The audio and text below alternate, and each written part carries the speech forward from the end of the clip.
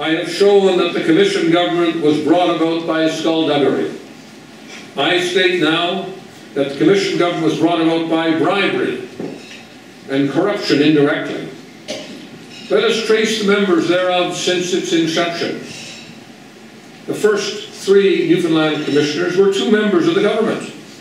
The Prime Minister, square brackets, Frederick Aldernex, and the present Commissioner for Public Health and Welfare, Sir John C. Bannister, and the late Mr. Hawley.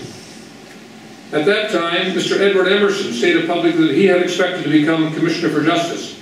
However, Mr. Hawley was pushed over. Gordon Bradley, the chairman, interrupts. I must draw your attention to the fact that we cannot permit personal references here. We may as well have been talking in the northeast wind. Cashin went on. When the first Commissioner for Justice was transferred as Registrar of the Supreme Court, it was 1937, the new Commissioner was Attorney General at the time of the passing of that resolution to bring about commission. Emerson was the Minister of Justice and Attorney General in the Alderdice administration, 32 to 34. The Speaker of the House, Alex Witter, following the death of the Deputy Chair of the Commission, that was Alderdice, was appointed Commissioner for Home Affairs and Education in 1936.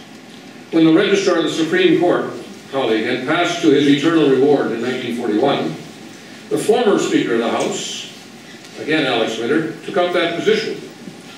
He was replaced as Commissioner for Home Affairs and Education by his brother, Harry Witter, who became Commissioner for Justice and is now a judge of the Supreme Court. 2 of them are in the Supreme Court now, in addition to which many others have been appointed to lucrative positions.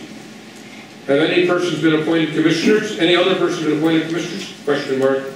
They were promised that if they voted for that resolution, they would be looked after. Mr. Chairman, you are making a charge that it is doubtful you can substantiate. Mr. Cashin, I can. We'll leave it there.